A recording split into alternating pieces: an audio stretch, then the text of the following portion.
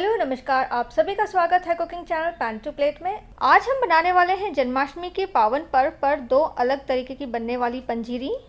तो आज हम बनाने वाले हैं लड्डू गोपाल के लिए आटा पंजीरी और धनिया पंजीरी। तो चलिए सबसे पहले बनाना शुरू करते हैं आटा पंजीरी। लड्डू गोपाल को पंजीरी की भोग बहुत ही ज़्यादा पसंद है। कढ़ाई में 4 टेबलस्पून घी डालेंगे। आँच को यहाँ पे हमें धीमा और मध्यम के बीच में रखना है। जैसे ही घी गर्म हो जाएगा, इसमें हम 1 कप गेहूं का आटा डालकर इसे सुनहरी होने तक भून लेना है।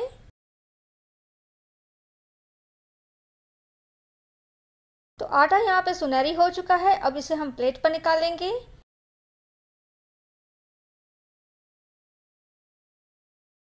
यहाँ पे जब पंजीरी गुनगुनी गर्म होगी, इसमें हम आधा टीस्पून इलायची पाउडर डाल के मिला लेंगे।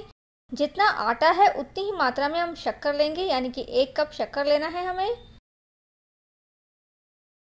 अब इसमें 2 बड़े चम्मच मिश्री डाल देंगे। लंबे कटे हुए बादाम, काजू,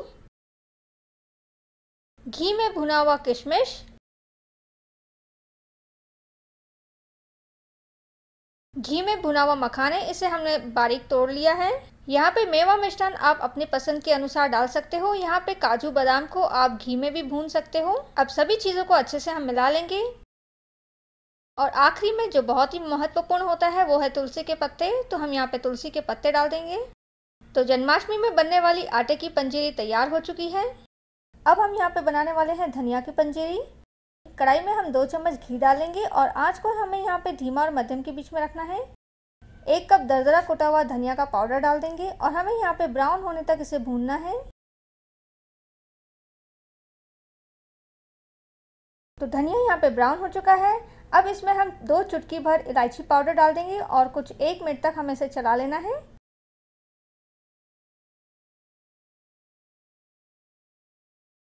तो देखिए ये तैयार हो चुका है। अब हम ये करने वाले हैं कि इसे कटोरी में निकाल लेंगे और ठंडा होने रख देंगे।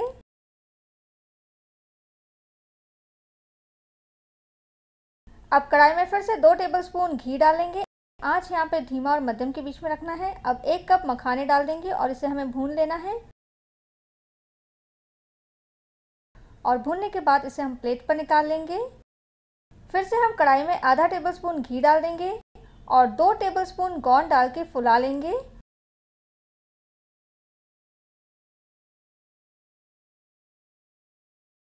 और जैसे ही गौंद फूल जाएगा अच्छे से, हम इसे प्लेट पर निकाल लेंगे। अब फिर से 1 टेबलस्पून घी डाल देंगे कढ़ाई में और यहाँ पे आँच हमें धीमा और मध्यम के बीच में ही रखना है। हमने यहाँ पे 1 कप काजू बादाम लिया है, तो ये डाल देंगे हम।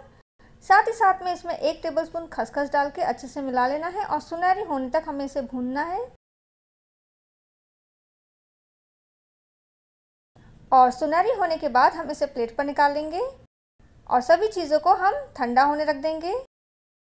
और जैसे ही सभी चीज़ें ठंडी हो जाएगी, हम मिक्सर जार में डाल के इसे दरदरा पीस लेंगे। धनिया पाउडर यहाँ पे ठंडा हो चुका है। इसमें अब हम 1 कप शक्कर का पाउडर डाल देंगे। हमने धनिया पाउडर 1 कप लिया है, तो 1 कप हम शक्कर लेने वाले हैं। तो इसे हम मिला लेंगे अच्छे से। शक्कर मिलाने के बाद इसमें जो दरदरा पिसा हुआ मेवा मिष्ठान है वो डाल देंगे और अच्छे से हमें इसे मिला लेना है। और आखिरी में हम तुलसी के पत्ते डाल देंगे। बिना तुलसी के पत्तों के पंजीरी अधूरी है। तो मैं उम्मीद करती हूँ जन्माष्टमी में बनने वाली 2 अलग प्रकार की पंजीरी का प्रसाद आपको पसंद आया होगा। जन्माष्टमी में लड्डू गोपाल को ये पंजीरी का भोग ज़रूर चढ़ाइएगा। शुक्रिया, धन्यवाद। हमेशा की तरह आज का दिन भी आपका लाभकारी रहे।